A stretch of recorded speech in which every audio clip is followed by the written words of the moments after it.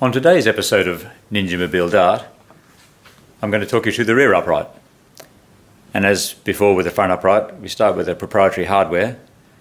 In this case, that's a Nissan N15 Pulsar front wheel flange assembly, which we're using on the back because it's got a spline there for a drive shaft to go through. Use the Nissan drive shaft as well. And accompanied with that is a double row angular contact ball race. That's the one of the inner races there. It fits on there. The nice thing about using a double row bearing is you don't need to worry about bearing spaces. You can pop that whole assembly into the upright and it's all preloaded and ready to go. Not sure how well you can see that, but that's the drawing that encompasses the drive shaft assembly. There's the wheel flange and the bearing.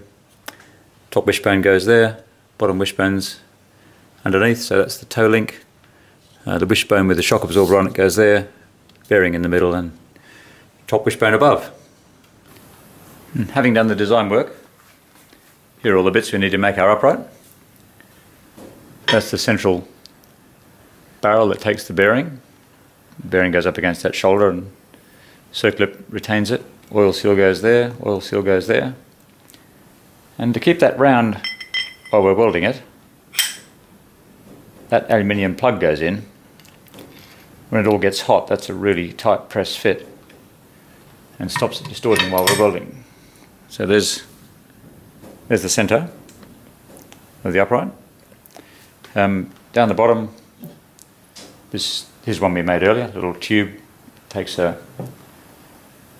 funny looking bolt that seems to go from 1/2 inch down to 3/8 as it goes along. That's a bit of 3/4 inch 1.2mm wall chromoly tubing, and the top, like the front upright, that little post goes in there and that bit of tube will get welded to it, and that's the top end. And the beginning of the skin for the bottom, little cardboard template goes like that, and from that we cut out a bit of 1.2mm chromoly 4130 sheet, fold it up and start welding. And there's the finished article all welded up.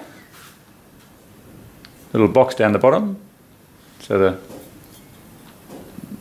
that's the right hand one, right hand upright, so the wishbone with the spring damper goes on there, toe controls there, bearing in the middle, top wishbone here, all nice and tidy.